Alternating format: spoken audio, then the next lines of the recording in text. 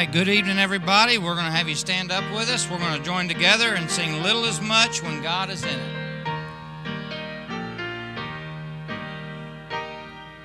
In the harvest field now ripening, there's a work for all to do.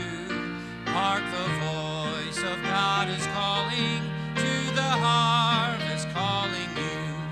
Little is much when God is in it. Labor not for wealth or fame. There's a crown and you can win it if you go in Jesus' name. Does the place you're called to labor seem so small and little known? It is great if God is in it, and He'll not forget His own. Little is much when God is in it. Labor not for wealth or fame. There's a crown and you can win it if you go in Jesus' name. When the conflict here is ended and the race on earth is run, He will say, if we are faithful, welcome home, my child, well done. Little is much when God is in it. Labor not for wealth or fame. There's a crown and you can win it if you go in Jesus' name. Amen. Thank you so much for that singing. We're going to open up our service this evening with a word of prayer. I'm going to ask Brother Leon, would you pray for us tonight? All right. If you will, please take your Bibles, open them up to 1 Timothy, chapter number 5. We are continuing our study in 1 Timothy. Our study, as we look at 1 Timothy, it's a study that focuses on leadership. The Apostle Paul, writing to Timothy, his son in the faith, who is taking a church there at Ephesus, going to pastor, and there's the charge and the commencement of duty, all those things being presented there before. But we recognize through this and through the entirety of the New Testament how the child of God, those who are blood-bought and redeemed, those who are recipients of salvation, we also are recipients of a call or a commissioning, the Great Commission of Christ, to go and to teach and to baptize. And with that specific thing and everything else that God calls us to do consistently, we recognize that all of us, those of us who are children of God, we are all called to be leaders in some form, some fashion. Amen? We can agree with that, right? And so as being called leaders, we recognize that a lot of what we see happening here applies to us directly, some indirectly, but it's all things that we can learn from. And so as Paul has written to Timothy, and we saw his address concerning the church. There was a lack of truth that was being presented and a lot of false doctrine that was being presented. And so he addresses that in chapter 1. And a misconception of what the law of God is for, its purpose, its reason for being. And he clears that up, and how the law of God points out our need of salvation, which drew him and should draw others to a relationship with Jesus Christ and a love for Jesus Christ. He goes from that to living a life of faith. And then chapter 2, he talked about 3 different labors of love, being prayer, soul winning, and public worship. Chapter 3, the requirements of leadership within the body, the spiritual leaders, the secular leaders, or those that are elected by the church that aren't the pastor, but like deacons and trustees and stuff. And then the servant leaders, which is what all of us should strive to be. Examples of leadership in the service that we promote, and the last being first and the first being last kind of thing. So he talks about leadership. And then in chapter number 4, he goes from talking about the general thing concerning the church to talking about or giving the charge to Timothy as far as the life that he is supposed to live. He's talked about the warning, the deception that's going to take and is already taking Christian leaders by the false truths that are being presented and how it's crumbling and taking them away from the faith. The duties of a Christian leader. These are how you protect yourself against this. This is how you are to live and to guard. You are to exercise your faith, exercise yourself under righteousness, and be ready for any and every attack of the enemy. And then he goes from that to, I would consider this section one of the more practical sections. It actually goes all the way through chapter 6, verse number 2. So chapter 5, verse 1 to chapter 6, verse 2, he's going to be dealing with Timothy's responsibility in his approach to dealing with the body of Christ as a Christian leader. And so this is how you are to treat others. This is how you are to treat these individuals. This is how you are to carry yourself and the way that you are to view them. His dealings as Christian leader, Timothy needs to understand and recognize, and we need to understand and recognize that the calling that's on his life and the requirements in his life of how to deal with people inside of the church is something that pertains to all of us. We have the example of the pastor who is showing us how we are to treat one another. Timothy, you treat the people of the church this way so that they'll know how to treat one another. If you have inside of a normal home, if you have a husband or a wife that's always degrading or tearing down their spouse, it doesn't take long before that is manifest in the children's lives, right? If you're always talking down or ridiculing mom or dad, then the kids are going to learn from that and start being just as disrespectful. And so he wants Timothy to understand his responsibility as a leader in the church, but also we need to all recognize our responsibility as leaders, called leaders, of how we are to treat one another. And so with that being said, we're only going to be looking at two verses this evening, verses 1 and 2, 1 Timothy chapter number 5. Paul says, rebuke not an elder, but entreat him as a father, and the younger men as brethren, the older women as mothers, and the younger as sisters, with all purity. These two verses is dealing with the fellowship with the saints. How can so many different individuals with different backgrounds, different age groups, different generations, with different mindsets and experiences of life, with different emotions, how can we come together and worship together, coexist without tearing each other apart, right? How is it that we can be, we all are unified in our love for God and our love for the Savior and in our cherishing of the salvation that He has provided for us. We all have that in common if we're children of God, but that doesn't always mean that me and so are going to get along. There's some people that just have personalities that clash, right? I'm thankful the Bible tells us we're to love everybody. It doesn't tell us we have to like everybody. Because I would be in a world of hurt, right? There's some people that the things they say, the things that they do, their personality, they just rub you the wrong way. Just being honest. This is me being upfront, open, and honest, right? We can all be that way. There are some of you that are like me that if a very specific name was mentioned, your ears would turn red and you'd get upset just hearing their name. Because we've all been done wrong before. We've all been mistreated before. We're supposed to forgive and forget, but that's the requirement. We recognize that, but that doesn't mean that we're all at that position in life where we even want to hear their names. Men and women, mind-blowing, are not the same.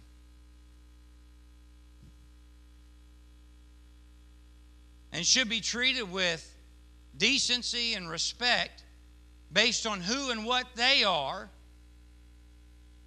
And our level of respect should also come from who and what we are. This is especially true within the body of Christ. There are certain things that we should say and things that we shouldn't say. Amen? Not everything that needs to be said needs to be said. Certain ways that we should act and certain ways that we shouldn't act. Certain things that we should do and certain things that we shouldn't do. And with men and women being different, everybody having different backgrounds, everybody having different experiences of life and personalities, we recognize if we're going to coexist, if we're going to work together as a unified local assembly of the body of Christ and be effective for what He has called us to do, which is reach our communities, if we're going to be successful in that, we got to learn how to get along. We got to learn how to be unified in the things that matter the most. Treating each other with respect and decency. Paul addresses these differences and the need for unity while putting the concentration on this word rebuke in verses 1 and 2. He focuses on rebuking. Why would there be a focus here? We're supposed to dwell in unity. We're supposed to get along. We are a part of the body of Christ, working together. Why would he focus on rebuke? Because rebuke is never something anybody wants to hear. There's always occasion. There's going to be an occasion for it, and nobody wants to hear it. If we've messed up, if we're doing wrong, none of us want to be called to the carpet by somebody else. We'd much rather receive the rebuke of the Lord and be able to take care of it on our own. We don't want the embarrassment. We don't want the confrontation. We don't want any of those things. So the Apostle Paul is focusing on the need for unity and getting along and accomplishing the Lord's will, working together as the body of Christ, how we can dwell in unity. He does all this by talking about rebuke. This is how you rebuke somebody. If you can rebuke somebody the right way, kind of everything else is going to fall into place, right? And so he's concentrating on this word rebuke. Rebuke is firm instruction given towards another individual. Firm instruction. Some would call it criticism. Constructive criticism. But it's a firm instruction given towards another individual aimed at immediate correction. If I was going to rebuke you of something that you've done, it would be for the purpose of you doing something about it and doing something about it now.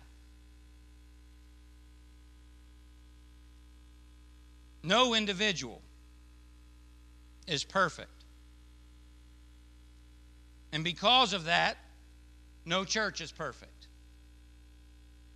Every individual has his own besetting sins, his own imperfections, his own fleshly appetites.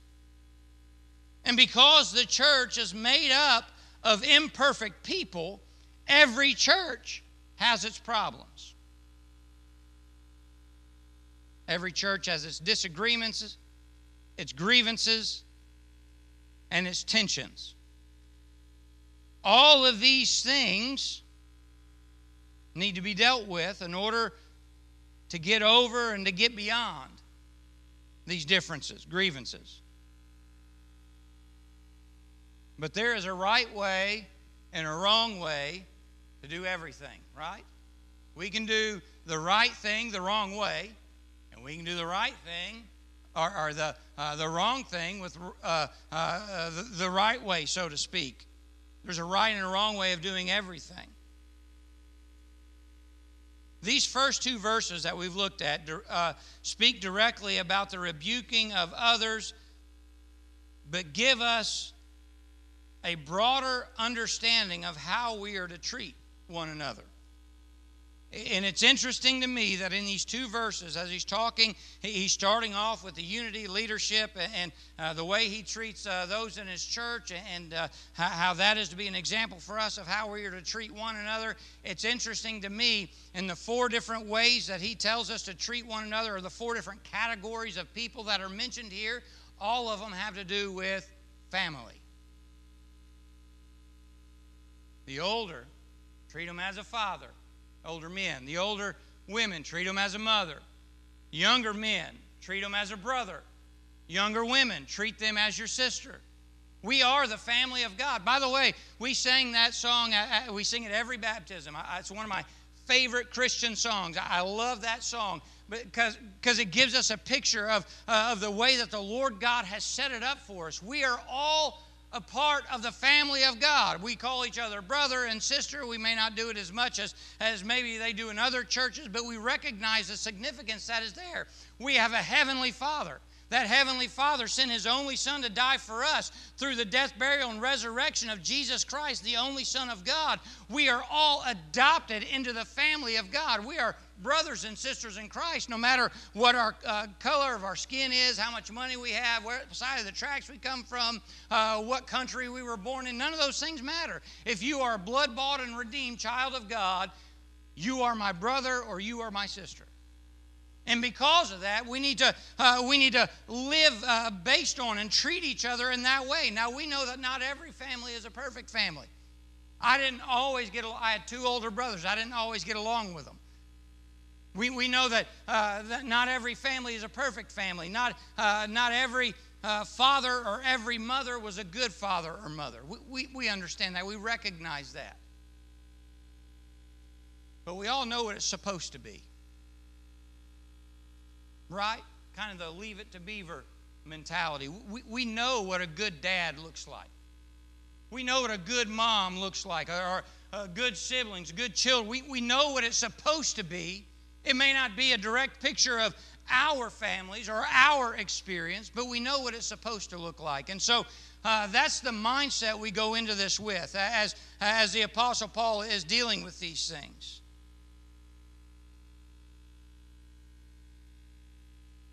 So with the fellowship with the saints, how are we supposed to get along, all of us being different and none of us being perfect? Well, he starts off by giving us an understanding of how Timothy is supposed to treat the men of the church. Leader, this is how you're supposed to treat the men of the church. The first thing he says is rebuke not, right? Rebuke not an elder. Paul is not telling Timothy to never rebuke a man that is older than him. We know that because as a pastor of that specific church, rebuke was part of his job. Understand that part of me as pastor preaching and teaching the Word of God is to get up here and to be passionate and sincere concerning sin. Whether you're involved in it or not, I'm not supposed to sugarcoat things. I'm supposed to present it as the Word of God tells me and instructs me and gives it to all of humanity. It's not an easy thing for me to say something that I know is plaguing you. It's not that I'm doing it out of having a hard heart or a judgmental heart. That's part of the job.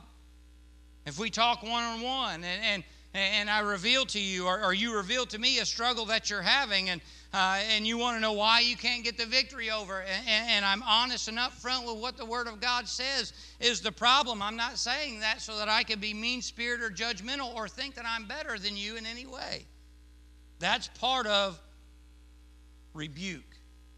As a matter of fact, in 2 Timothy chapter 4, verse 2, the Apostle Paul, as he is giving more instruction to Timothy, this is what he says. Timothy, preach the word.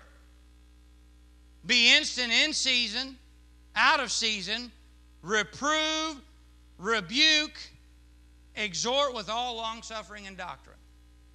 So Paul, there's no way that he is saying you can rebuke everybody but older men. That's not what he's saying. He's giving us an understanding. All four of these categories, older men, old women, young women, all of them, he's talking about all of them in the way that the Apostle Paul is telling Timothy, this is the way that you rebuke all of them, all categories. So rather, he is telling Timothy how to rebuke someone. And again, he's starting with the older men. Older men, Timothy, and again, he's not talking about everybody in this world. He's talking about the church, right? The men in the church that are older than you, Timothy, treat them as your father. Treat them in the way that a father should be treated. If you're going to point out an area of someone's life, or you're going to try to give instruction with the purpose of immediate correction, if you're going to rebuke an older man inside of the church, you need to do it as if that man is your own father. Not as a rebellious child, or not as someone who has bitterness in his heart towards his father, but in the way that it should be, in the way presented perfectly before you, that you know how. You should treat him as a loving father. You should treat him as a loving son towards a loving father, which means that you rebuke, you point out areas of wrongdoing with the purpose of immediate correction. You do it with respect.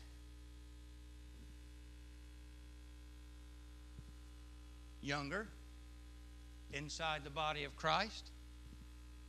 How do we treat older men in the church? We treat them with respect. I'll say amen to that. Because we have a lot of folks in here this evening that are older than me, and I respect the lives that you lived. I respect the battles you've been through. I respect the families you've raised and the integrity that you have kept. We have some great men in the church, and because of their position and because of who they are in the body of Christ, whether I've been saved longer than you or vice versa, whether my education goes past yours or not, whatever the case is, based on who you are as a child of God, I'm to show you respect. How can I show respect for someone and point out areas of their life that need immediate correction? How can I respect you and say, I've noticed this about you, and I think that it's going to bring judgment, and it's keeping you from being all that God would have you to be? How can I do that without coming across the wrong way? How can I show that level of respect? I'm going to use Brother Leon. I'm not trying to disrespect him. I'm not saying he's involved in any kind of gross sin, so don't say that. But if I see Brother Leon is doing something that is detrimental to his testimony, that's going to negatively affect God's ability to use him to reach this world, which is his calling in life, right? If it's going to taint his testimony as a leader, if I see that Brother Leon is involved with something, how can I go to someone who's been saved a lot longer than I have, who's been through so much more than I have, who's got an extensive knowledge of the Bible, and who has a close, seemingly walk with God based on the extent of his life? How can I go and say, I think that you're wrong in this? How can I do that in a respectful way? Well, approaching him as a father with rebuke means that I also show a little bit of restraint. Remember I said at the beginning, not everything that needs to be said needs to be said. We show a little bit of discernment, use our brains, and we try to identify with and put ourselves in the same category and determine how it is that I would want to be treated, do unto others as you would have them do unto you, right? I show restraint. I don't come at the situation full of pride, or I don't even, if it's something that he's done against me that I'm calling him to the carpet on, that I'm being honest with, and that I'm expecting him to make immediate correction. I don't come at it with the attitude of I'm in the right and you are in the wrong, Show a bit of restraint. I don't need to be prideful and puffed up because that's a sin on my part, isn't it? How is it we get along as individuals in the body of Christ? Well, we treat the older as if they're the older men as if they are our father, showing respect and restraint while living a life of righteousness. If I'm living right and doing right, not puffed up, not throwing it in his face, but if I am living right and doing right, the Holy Spirit is inside of me, and the Holy Spirit is guiding me and directing me to say the right thing in the right situation at the right moment. So I'm showing him respect, which is what I'm supposed to do. I'm showing restraint. I'm not saying everything that's coming to my mind. I'm using some discernment. I'm doing my part in living a righteous life. And the reason that I come to an individual as pastor of the church, if I came to Brother Leon, if I came to him to rebuke him, it would not be for the purpose of ridiculing or mocking or tearing him down. It would be for the purpose of restoration. Restoring him into right fellowship with God, restoring him into right fellowship with the body of Christ, and restoring him into right relationship with me. If I go to someone and with rebuke, instruction with the purpose of immediate correction, if it's not for the purpose of restoring that relationship, fixing what is broken, mending what is broken, I am in the wrong. And it'd be better if I just kept my mouth shut. So it's not that he's saying the older men in the church don't rebuke them ever. That's not what he's saying at all. He's giving us an understanding. If you're going to go to them, if you're going to fulfill that responsibility, if you're going to exercise that role as a Christian leader, you need to make sure that you are approaching it as if that older individual, that older man in your life and in your church, as if he is your father. Respect and restraint. Personal righteousness and coming at it with the purpose of restoration. Child of God, how is it that we collectively are to treat the older men in our life, the older Christians that are a part of this church? We are to treat them as if they are our fathers. Respect and restraint and seasoning that relationship with personal righteousness and doing everything that we can to restore our relationship and to restore that individual into good graces of God. How about the younger men? How are we supposed to treat the younger men in our church? Timothy, as leader, if they're your brother. Now we're going to get to sisters here in a little while. I didn't have any sisters growing up. I had two brothers, older brothers. They were mean as snakes and twice as deadly, and it was tough. My mom's got crown after crown after crown awaiting her in heaven for what she had to put up with from my brothers, not from me. I was a good boy. But I know what a good brother is. They were mean, they were tough. But they made sure that no one was mean or no one was too tough with me other than them two. They would look out for me. They would pick on me and beat on me and tie me up and practice wrestling moves on me. And I had my head put through a plate glass window. I was knocked unconscious a few different times. Had to go to the hospital a few times. I was challenged by my older brother Clint to run across the street and get something from the store. And upon I raced one of my friends. There was a tunnel that went under the street. I said, "You go run the tunnel. I'll go over the top of the street. We'll see who gets there the fastest." This was again upon my brother Clint saying, "Go over there and get me something." I don't remember exactly what it was, but took the first step out on the road, heard a honk, turned, and got hit by a Buick. Broke 2 ribs, broke my teeth out, split my lips open. Brothers can be tough, amen? They were mean.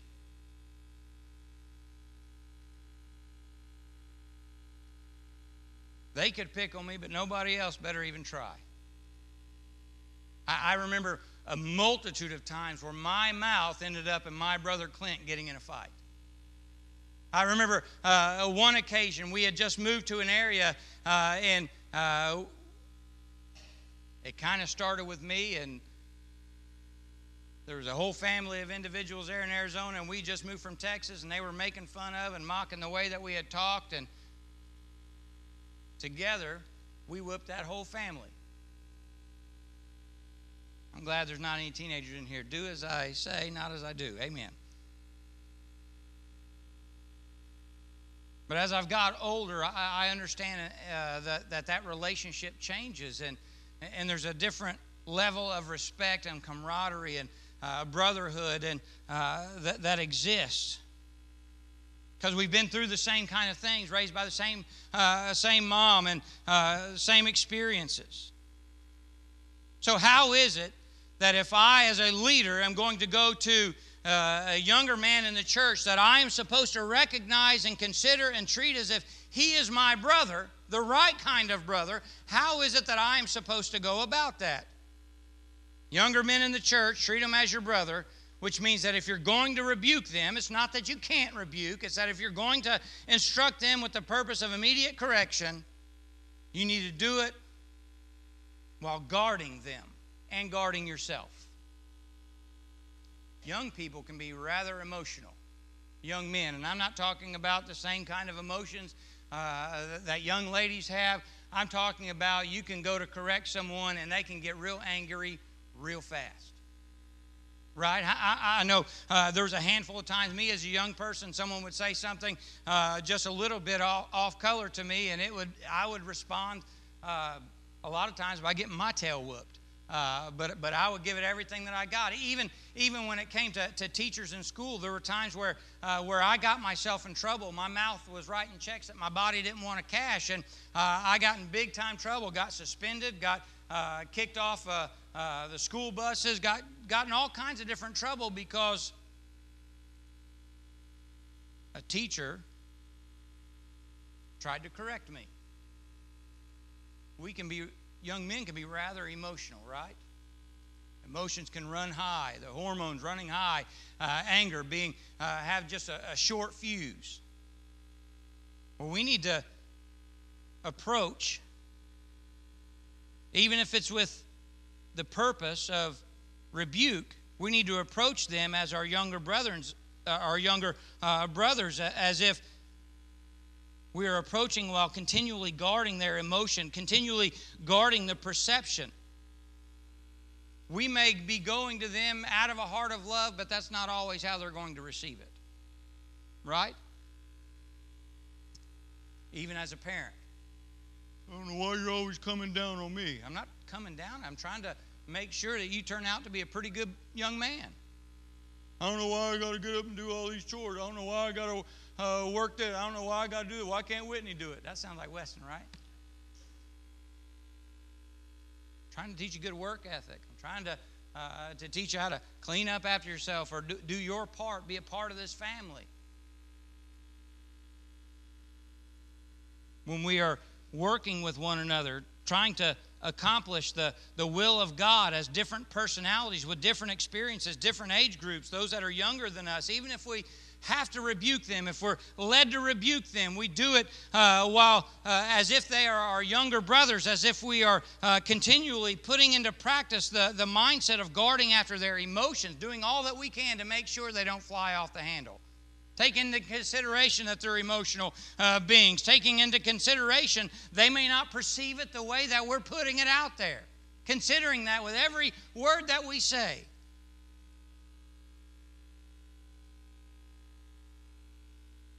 Not just that, but their experience.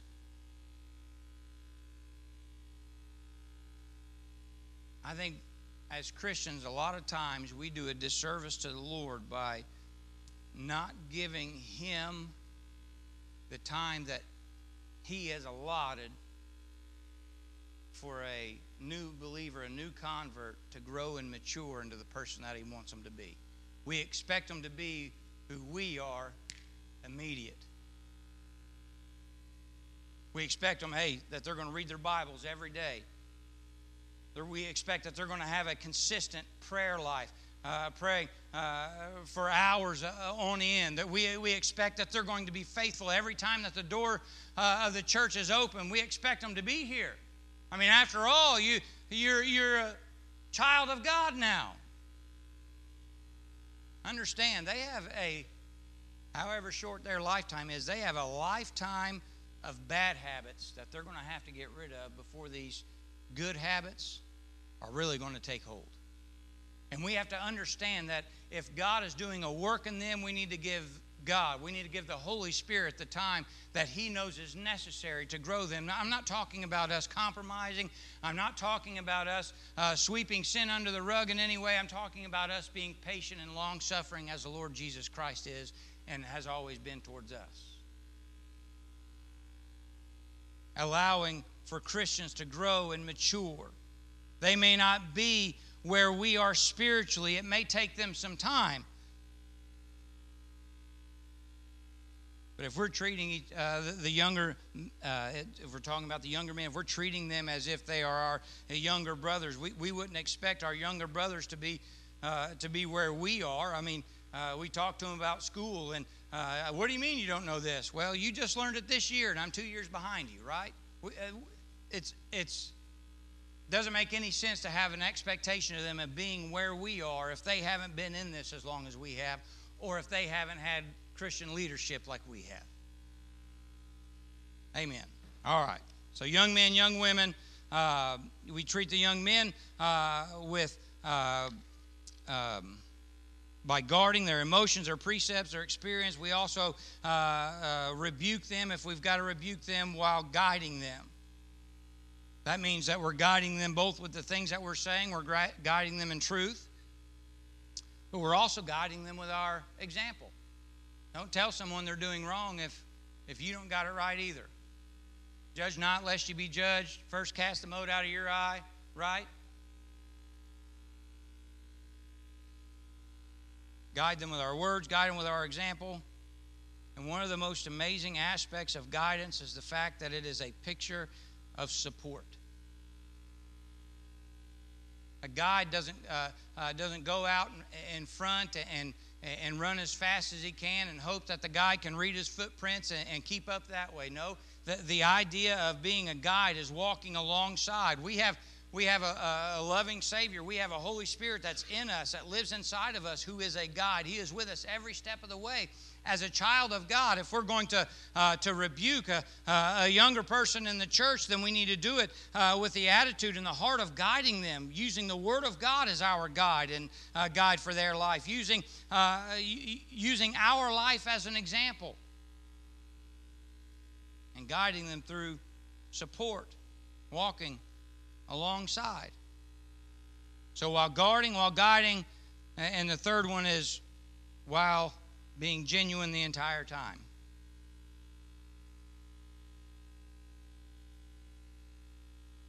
I try to, every Sunday, I try to say hello and shake hands or give a high five or whatever it merits. I try to acknowledge every young person that's here at our church.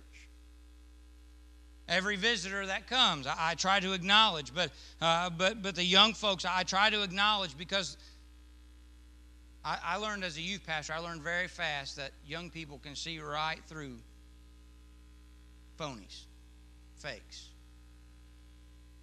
What does it mean to be genuine? Well, if I'm going to be able to rebuke a young person for something that they're doing wrong, they need to understand that I'm doing it with a mindset of guarding and guiding them, but I'm also genuine, which means that I am wanting things better in their life for their sake. I'm wanting their life to be pleasing in the eyes of God, not just so that I can mark it off my list and say, look at how good of a job I've done. No, I'm doing it because I want for them what's best. I want them to experience the hand of blessing, the love of God, that relationship. I want them to escape the tragedies or escape the regrets that I have as an older individual. I want for them better. So in my rebuking, that's me saying something with the purpose and the intent of immediate correction, right? If I'm going to rebuke a younger person, me being genuine, me being wanting in this, I've got to ask myself the question, am I saying this because it is just the way that it is? You shouldn't be listening to that. because it's sinful.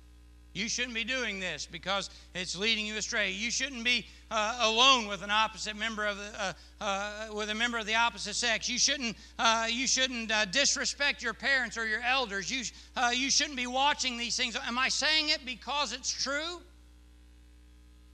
I should be saying it because it's true, but is that my motivation? Or me being genuine, am I saying it because I truly want to help that individual with their walk with God? We understand there's a big difference, right? Being genuine, not only wanting what's best for them, but it's also being willing to be both their example and their support, the two things we've already looked at. It's one thing to say you want to help. It's one thing to say that you love somebody. It's one thing to say you want their life to be free of regret. You want them to live for the Lord and experience all the blessing. It's another thing to be willing to do something about it. I got 10 minutes, and I've only gone through the first one. All right, here we go. We got half a page, and we'll cut off there. So that was how to treat men. Older men in the church, treat them as your father. Younger men in the church, treat them as your brother. So how do we treat women?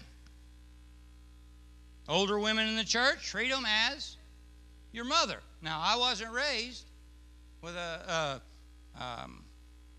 didn't live with my dad. I was raised by, most of the time, a single mom, raised us 3 boys the best that she could. Some would consider me a mama's boy. I'm okay with that. You don't like it, we can talk about it in the parking lot. Amen. There was a multitude of times as a young person where I got in fights because somebody said something about my mama. And every time she would say, I can stick up for myself. Well, you couldn't then because you weren't here. And you don't know what they said. The older women in the church, Timothy, you're to treat them as if they are your mothers. Your mother. The correct way to treat your mother is to treat her with compassion and love, right?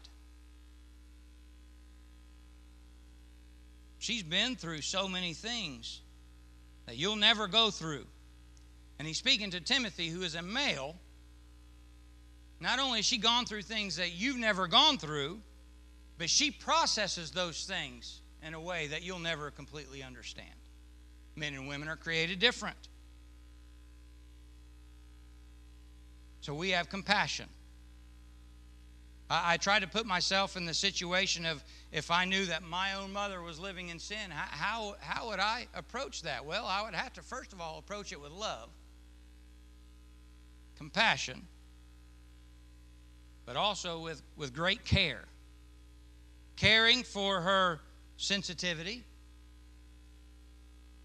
Nobody wants to be told that that they're doing wrong, especially by their own children, right?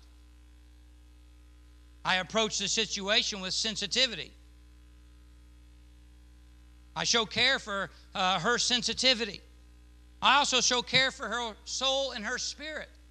I don't want to crush. I don't want to hurt. I don't want to further the pain. I don't want to bring any more pain upon my own mom, right? How is it that I'm supposed to approach a lady in the church who's living in sin or has done me wrong? I do it with care and compassion, as if she's my own mother. That's what Paul's telling Timothy. I also do it with caution. The Bible tells us that the women are the weaker vessel. Women are created more emotional beings. They're not any worse or any less than a man in any way. They're just different. Their chemical makeup is different. Their personalities are different. I treat them as that weaker vessel. But I also treat my own mother. I would also treat my own mother, needing to remember that she is a daughter of the King. This is about the church, isn't it? I'm not going to be disrespectful because she's my mom. That's part of the requirement. That's one of God's big 10, right? Honor your father and your mother. She's not just my mom. She's a daughter of the King. And by the way, every lady in the church older than me, daughter of the King. You think about that, and boy, it would sure change the way that we treat one another, wouldn't it? Continuing the illustration of her being treating her like a mother, not only is she a weaker vessel, or the weaker vessel, the daughter of a king, but she is your mother, and just based on the fact that she is your mother, she is worthy to be respected as such. Okay?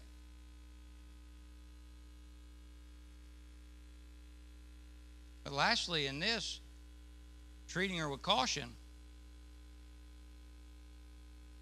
my mother's a huge blessing. The role of a mother is a huge blessing. There's a different relationship that a boy has with his mom and a boy has with his dad. There's a different relationship that a girl has with her mom than what she has with her dad. Moms are designed, the role of a mother is designed of one of care and compassion and nurturing. Something that a dad, there's some things that moms do that dads will never be able to do. Roles that they'll be able to play that a man will never be, or a father will never be able to fill. Mother's, the design of that relationship between mother and child is one of blessing. A mom is a blessing. There are times where, still today, I'm 40-something years old. If I have a rough day, I can call Mama and she's going to encourage me. I'm going to have a good time talking to her, and she's going to say nice things about me and build me back up and tell me to get back. That's what a mom does.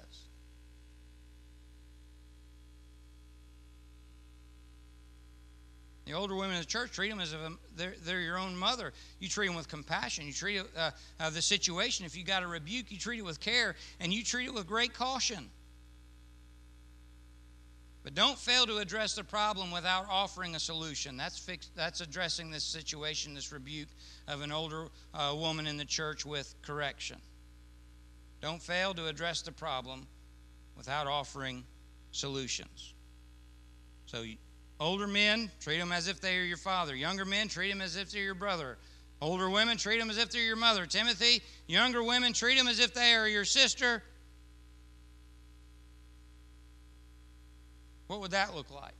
Well, I didn't see it in my own upbringing, but I can see it in Weston and Whitney, and what I want as a father Weston to do for Whitney.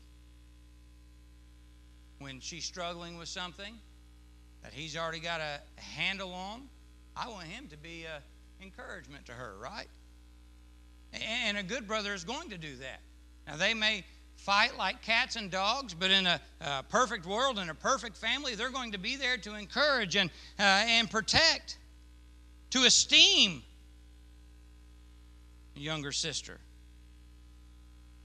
Holding them in high regard, not approaching the encouragement, or not approaching the difficulty, or not approaching the failure to be all that they should be, not approaching it with a bad attitude, not making them feel insignificant, inferior, or stupid in any way. We don't want that. Esteeming them, encouraging them,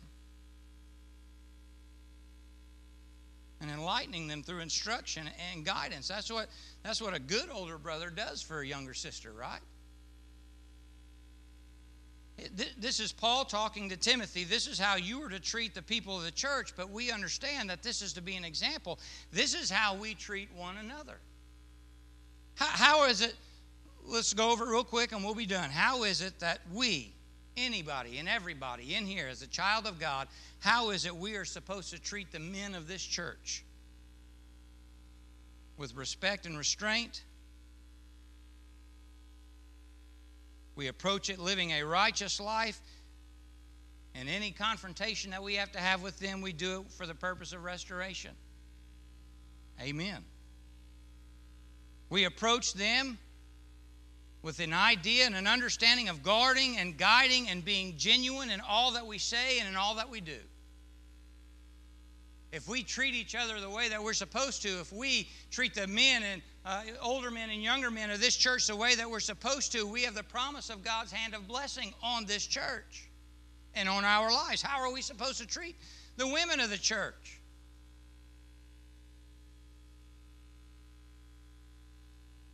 With love, compassion, care, caution, and a willingness of correction.